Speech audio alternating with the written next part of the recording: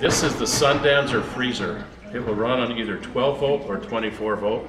It's manufactured in El Paso, Texas. This particular unit is 8 cubic feet. You can get quite a bit in here. I've actually got 2 of these at my off-grid home.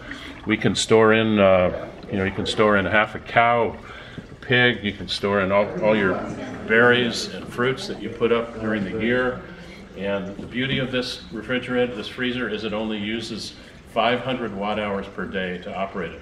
Now you think about that, that's like a 100 or 150 watt solar panel running for 5 hours a day will keep this thing powered year round. It uses almost no energy. It allows you to live off the grid, off in the woods, without having to go down to town once a week and buy your fresh meats or your fresh vegetables or anything that you want to keep frozen.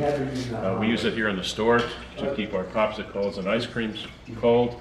They make many different sizes, from about 2 or 3 cubic feet all the way to this large 8 cubic foot unit.